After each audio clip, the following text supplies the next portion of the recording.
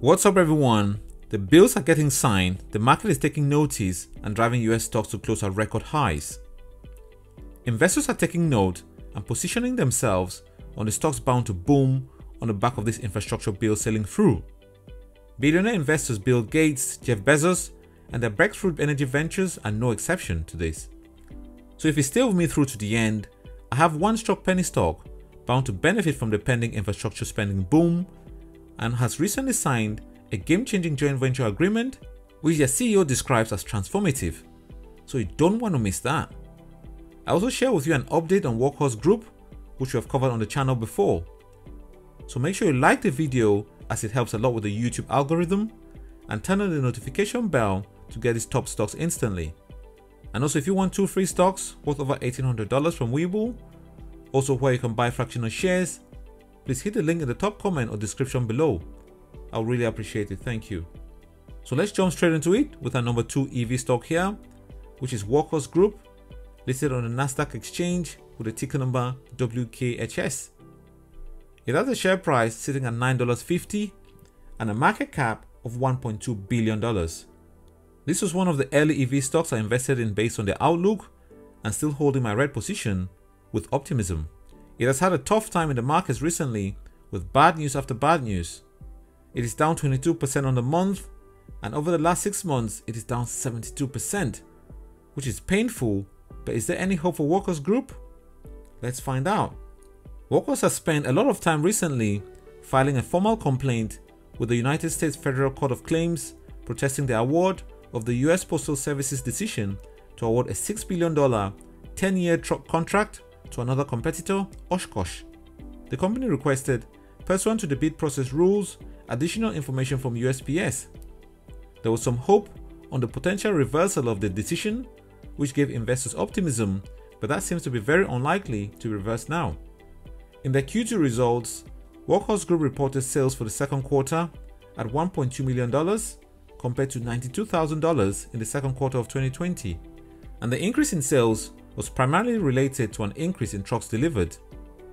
There was a total of 14 trucks delivered in the second quarter compared to 1 in the same period in 2020.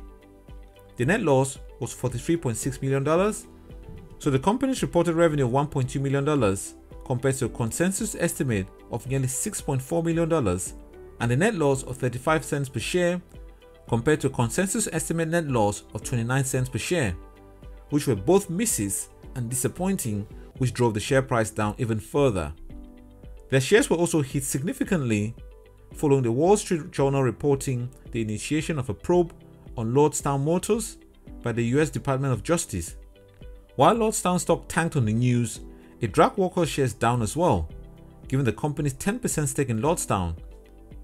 So in its first quarter, Workhorse booked $136.3 million in non-cash charge against a fall in the market value of its investment in Lordstown, even as it generated sales worth only $521,000. And later in July, Workhorse announced the abrupt departure of its CEO, Joan Hughes, and withdrew its guidance, stating that it wanted to give new CEO Richard Dauch a sufficient review and diligence period to establish a plan to address the continuing challenges and opportunities. The only guidance Workhorse gave during the first quarter was an estimated production of 1,000 vehicles in 2021, and given they sold only 14 vehicles in Q2, it makes it an even bitter pill to swallow. The new CEO Dauch revealed that Workhorse will revise the design of its C1000 vehicles based on customer feedback, which means production will be limited for now, if not delayed, and that's not something investors want to hear in an upcoming EV boom. So more to come from the new CEO's strategy and outlook. Workhorse has 4 analysts covering the stock with 2 buys and 2 hold ratings, and the analyst upper price target of $18 per share gives it an upside of over 90% over the next 12 months. So some tiny consolation there if their catalysts play out. Next up to our number 1 penny stock for today, which is Bluejay Mining, ticker number on the OTC BLLYF. It is sitting at a share price of over 21 cents and a market cap of $201 million. Its share price is down 10.5% on the day, giving a decent pullback following their latest momentum run. In the last 5 days, it is up 21.7%, and over the month, it is also up 38% and trading at all-time highs on the back of latest news. Bluejay is OTCQB listed, with an average of 935,000 shares traded over a 30-day period and over 971.6 million shares outstanding. Bluejay Mining is a Greenland-centric multi-commodity, multi-project exploration and development resource company. It is focused on advancing its primary Dundas ilmenite project in Greenland, the world's most significant, highest-grade mineral sand ilmenite deposit, into production in the near term and driving value through the development of its other large-scale, high-grade projects, providing exposure to commodities including nickel, copper, lead, zinc, and platinum. Bluejay recently got into a joint venture with Bill Gates and Jeff Bezos' backed company, KoBold Metals. KoBold's purpose is to discover and develop new ethical sources of the critical materials for electric vehicles. KoBold's objective is to make more discoveries of outstanding ore bodies by drawing on world-class expertise in exploration geoscience and by developing full-stack exploration technology to use machine learning and other scientific computing techniques to enable highly effective exploration decision-making. The principal investors in KoBold include Breakthrough Energy Ventures Fund, overseen by Bill Gates, and whose other investors include Michael Bloomberg, Jeff Bezos, and Ray Dalio. Let's hear from their CEO on why this deal is transformative for them and the outlook. But first of all, can you give us the headlines on the joint venture agreement? This JV is transformative for Bluejay. Basically, the JV agreement is with a perfect matched, strong partner that supplement the Bluejay expertise and our capacities. KoBold will earn 51% of the project through a two-stage earn-in commitment, which is centered around advanced evaluation of drill targets and drilling activities. While Bluejay remains a full partner in the project by retaining the ability to actually self-fund and maintain a 49% ownership through all the way through to production.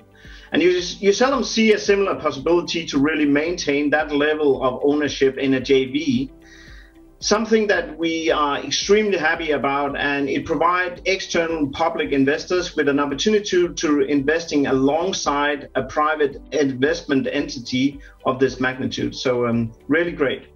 So, and the private investment entity we're talking about is, of course, KoBold, backed by people like Bill Gates, Jeff Bezos, Michael Bloomberg, very big names. They've been using big data to scour the world looking for the best possible mining projects to drive the electric vehicle green revolution. They've picked you. Now, what does that say about the potential for disco in Greenland? And what does KoBold's involvement and expertise, what does it mean for your development? Yeah, well, as said, the JV agreement really bring in a strong partner to the disco project. And as you're saying, not only is sort of world-famous names here, but it's really also backed up by, and this is notable, right? It's climate, energy, and technology funds that are created by these innovators and investors, the most renowned innovators and investors of our time here. These funds have realized that critical metals are needed to sustain and drive the electrification and the green transition to meet the climate change. KoBold Metals represent a vehicle for that. They see, or they are set out to seek and identify some of the most promising targets to meet that demand. And there is a belief here in the DISCO project. It's ticking all boxes and represents a potential at scales that you seldom see. But yeah, one thing is sort of the financial strengths here, but the disruptive and innovative technology in the form of machine learning and algorithms that are developed through unmatched Silicon Valley expertise by KoBold is a perfect match for this project. We have a wealth of data, a wealth of work that already have been carried out at DISCO, and it's just sort of needing this technology to sort of bring it into the next phase here and bring it into drilling. So KoBold's unmatched capabilities, together with our local geological and technical expertise, our profile, our network into Greenland, and their operational and logistical expertise on the high ESG standards, is a perfect match for progress in Disco here. So very interesting and mind-blowing prospects ahead for these stocks, but only consider getting in if the price is right for you and if you fully understand their risk. This video is not financial advice, a buy or sell recommendation, but it's meant to bring some new and exciting stocks to your attention for you to do your own research. As always, I would love to hear from you, so please let me know your thoughts on these stocks in the comment section below and what other high growth stocks are catching your eyes lately. And if you're new to my channel, please ensure to subscribe and hit the bell so you're notified when I upload new videos. If you'd like to see more videos like this, please check out this video right here or this playlist right here to watch equally insightful content from the channel. Thank you so much for being here, and I look forward to having you in my next video. Thank you.